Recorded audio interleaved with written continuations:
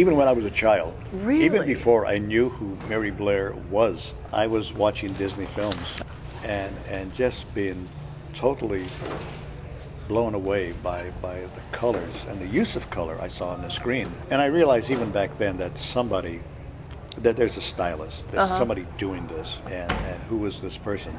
Now, when I was probably around middle school, I remember going to see Alice in Wonderland, and I would started reading all the screen credits because I wanted to know about these people. So when I saw the credit, color and styling by Mary Blair and Claude Coates or John Hinch or whatever, these names just stuck in my brain. So I said, now I know who the people are who do this stuff, and maybe someday, who knows, I might meet them one day. I knew what she put on the screen. I knew her work, her mastery of color, and that just stayed with me.